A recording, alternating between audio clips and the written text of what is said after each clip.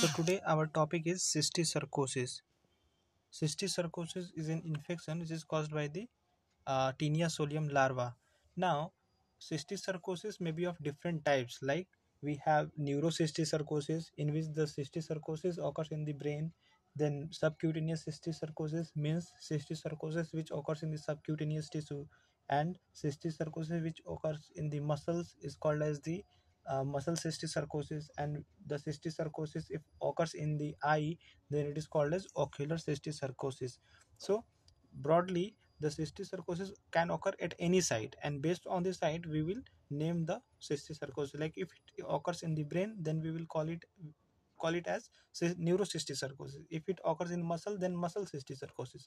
And if this occurs in eye, then ocular cysticercosis, and so on. So we will see how does it involve so many organs. It does not involve all the organs uh, at at a single time, but uh, based on the type of organ which it is involving, we will name it. Okay. So cysticercosis is an infection which is caused by the cysticercus cellulosis larva of the T.solium. So the causative agent, we have come to know that the causative agent is the Cysticercus cellulosis larva of T.solium. Now, coming to the life cycle of the T.solium. If you understand the life cycle of T.solium, then you will understand how this cysticercosis disease occurs. Okay. So in the life cycle of the T.solium, which involves the life cycle of the T.solium, which involves the man as definitive host and pig as intermediate host, is completely different from the life cycle which occurs in the disease of cysticercosis. Okay. So in cysticercosis disease, the definitive host and as well as the intermediate host both are human. But in case of the intestinal infection by the T.solium, the life cycle of T.solium is different. Like if the T.solium is causing gastrointestinal infection, then the definitive host is human and the intermediate host is pig. But here, when the T.solium larva is causing cysticercosis, then the definitive host as well as the intermediate host are both human. For both the host is for both definitive and intermediate host, it is human. Okay. So this is a question also for explain why, which is asked in university exams. Like why T.solium can act as why human can act as both definitive and intermediate host in case of T.solium infection. So your answer in that question should be that in case of GIT infection by the T.solium, the human acts as a only definitive host, but in case of cysticercosis infection, the human act as both the definitive and the intermediate host. So if you are able to explain these two infections by the T.solium in human, then you will be able to explain the why human can act as both definitive and intermediate host for T.solium infections. Okay. So we will understand that why both definitive and intermediate host in case of cysticercosis by T.solium larva is human. First, just remember that the host in case of the cysticercosis is human. Both the definitive and the intermediate host is human, and the infective form is egg of the T.solium. If you remember that the GIT in case of GIT infection by the T.solium, the infective form was Cysticercus cellulosis larva present in the pork. ठीक है. So the Cysticercus cellulosis larva which is present in pork, that was the infective agent in case of the GI infection by this T.solium. But in case of cysticercosis disease, the eggs of the T.solium are acting as the infective form. Okay. Next is the mode of infection. How does the mode of infection occur? So since the infective form is eggs, so of course the mode of infection will be the ingestion of food which is contaminated with the egg of the T.solium. Now you know that the eggs are released by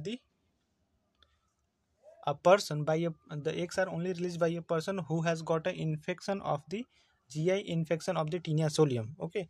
if someone has got an infection, GI infection by the Tinea solium, then only he can or he or she can release the eggs of the Tinea solium through their feces.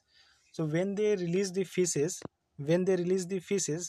and these feces gets contaminated with a food, gets contaminated with certain kind of food, and if the same food is taken by the another human, if the same food is taken by another human, then in that human the eggs enter. Okay, so these eggs are entering into this human. That means in this cycle there will be cysticercosis infection. But if this stool or if that feces is taken by an pig, okay, if this is taken by a pig, then in the pig there will be eggs will be going or penetrating the intestinal wall of the pig, and then will reach to the skeletal muscle via blood, skeletal muscle of the pig via blood. And in the skeletal muscle of the pig, in the skeletal muscle of the pig, they develop into larva, the eggs will develop into larva and get deposited in the skeletal muscle itself. So this is the pig in which, this is the that pig in the muscles of whom the cysticercus cellulosis larva has been formed. Now when the meat or when the pork of this pig is taken by a man, okay, when the meat of when the pork from this pig is taken by a man or woman, then this man will get the GI infection by Tinea solium. Okay, try to understand here. When the person was taking the contaminated food, then he was getting cysticercosis infection. But when the pork has been taken by a man, then he gets the GI infection by the Tinea solium. Okay, so this whole is the difference between the GI infection by the Tinea solium and the GI infection by the Tinea solium as and the cysticercosis infection by the Tinea solium. Let me remove all this so that we can proceed further.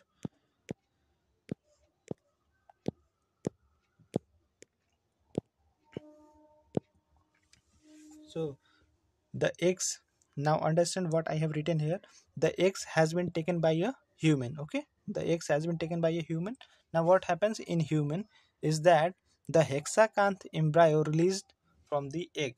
In the intestine of the human, the hexacanth embryo is released from the egg.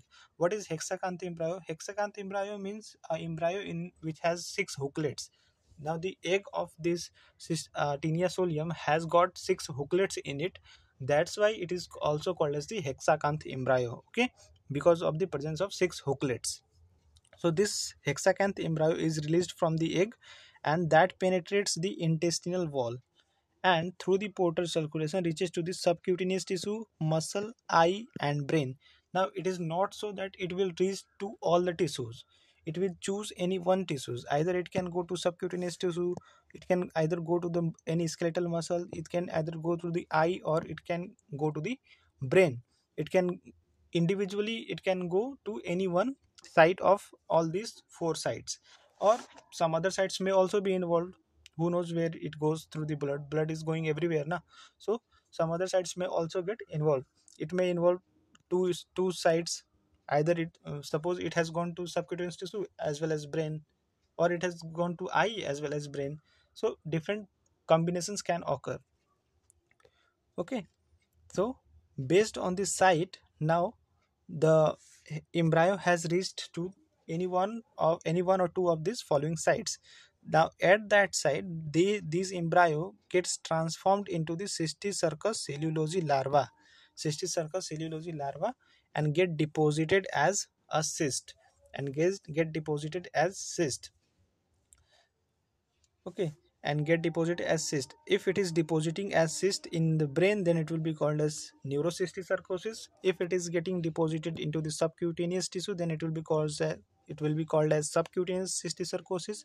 If it is depositing into any skeletal muscle, then it will be called as muscle cysticercosis. And if it is getting deposited into eye, then it will be called as ocular cysticercosis. Based on this same concept, if it gets deposited in any other sites or any other parts of the body, then that type of cysticercosis it will be called. Okay, so this is the life cycle, or in other words the pathogenesis of the cysticercosis. Now the symptoms, what are the clinical presentation with which the patient comes to us in case of cysticercosis. So since the cysticercosis is involving the different sites, so based on the site of cysticercosis, the presentation will also vary. Suppose a person is having neurocysticercosis, then the clinical symptoms will be seizure, headaches, increased intracranial tension, vertigo, nausea, and vomiting. These all symptoms will be there if neurocysticercosis is there.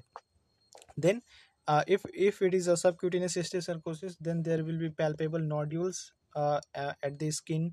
And if the muscle is involved, then there will be muscular pain, weakness will be there. If the ocular cysticercosis is there, then there will be loss of vision. And if the cysticercosis is involving the ventricles of the brain, then there will be increased intracranial tension. So these all symptoms may occur based on the site of the uh, based on the site of the cysticercus cellulosis larva. Okay, now if someone asks you specifically to write a short note over the neurocysticercosis, or if suppose someone asks you to write a short note on ocular cysticercosis, then you can write very easy for you all. Like if someone asks you to write a short note on neurocysticercosis, then you can add all these write all these life cycle, or in other words the pathogenesis of the neurocysticercosis or ocular cysticercosis. And then in symptoms, you will, if they have asked you to write about the short note of neurocysticercosis, then in clinical presentation you will write only these symptoms, only the symptoms of the neurocysticercosis, like this only. If they have asked you to write a short note on ocular cysticercosis, then you have to write, you will write only these symptoms, or some other symptoms of eyes like pain, then very much diplopia, etc. These all symptoms you can write in ocular cysticercosis. So based on the question, you have to choose what clinical features you have to write in the exam. If they have only given you to write a short note on cysticercosis, then you have to write all these symptoms. Okay, now coming to the laboratory diagnosis. So laboratory diagnosis is going to be the same in all the sites. Suppose, and because it is radio diagnosis now, so the diagnosis mainly the diagnosis of the cysticercosis is mainly by the radio diagnosis. So a radio diagnosis, if the is the investigation of choice in case of cysticercosis, so you can do the radio diagnosis for any parts of the body based on the I mean the location of the cysticercus cellulosis larva. Okay, so the radio diagnosis is the investigation of choice, so you can do CT scan and MRI. Based on that, you can get to know about the ring shaped lesion. Okay, so anywhere if you see the ring shaped lesion, that means the cysticercosis has occurred at that site, because cysticercosis is nothing but a cyst. Okay, if you break the word cysticercosis, then it is cyst plus cirrhosis. Cirrhosis means the larva. Cysticercus cellulosis larva I mean is representing the cirrhosis, and cyst means cyst, you know, the cyst. So those cysts of these cysticercus cellulosis larva will appear as ring shaped lesions in the CT scan and MRI with eccentric scolex. Okay, so this is the feature that we see in case of CT scan and MRI. And when we are doing the CT scan and MRI, the prime aim of us or the radiologist should be to find the number of the cyst, and find the location of the cyst, and to find the size of the cyst. These three findings should be done by a radiologist while diagnosing a cysticercosis. Other than that, immunodiagnosis can be done. Immunodiagnosis can be done in which there is antibody detection and antigen detection. If it is in antibody detection, the antibody in the serum and CSF can be detected by ELISA method. Same concept, same old concept of microbiology. By ELISA you can detect antibody, by ELISA you can detect serum antigen of that Taenia solium larva. Okay, so that you can do. And other than that, you can do the histopathology. So once this is not possible to do before the uh, before the surgical treatment, based on this, because you have to remove the cyst na.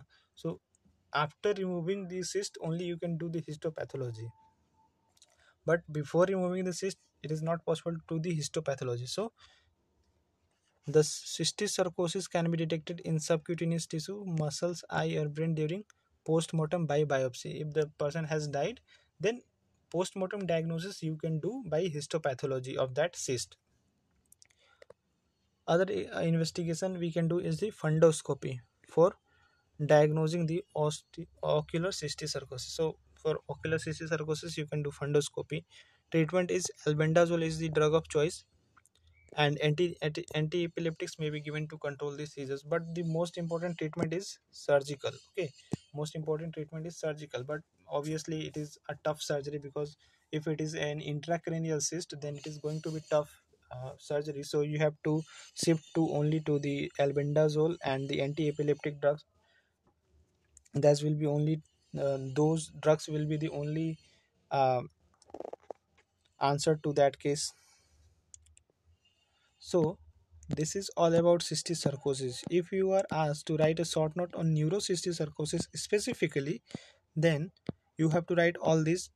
Okay, you have to write the host, the infective form, the mode of infection. This mode of infection, and then the development in human. This development in human is a pathogenesis of neurocysticercosis. Okay, or for that matter, any cirrhosis. The pathogenesis is this development in human part. This is the pathogenesis part. Okay, then you have to write clinical presentation. Based on the question you have to write clinical presentation. If they have asked you about neurocysticercosis, then write only the clinical presentation of neurocysticercosis. If they have asked you about muscle cysticercosis, then only write about the clinical features of the muscle cysticercosis. Then laboratory diagnosis will be the same for all of them. Laboratory diagnosis will be same for all of them. You can write everything: radio diagnosis, immunodiagnosis, and then histopathology. But fundoscopy is specifically for ocular cysticercosis. Okay, other three diagnoses you can write in any of the cysticercosis. Then in treatment you can write about the albendazole is the drug of choice. So this is all you have to know in case of cysticercosis.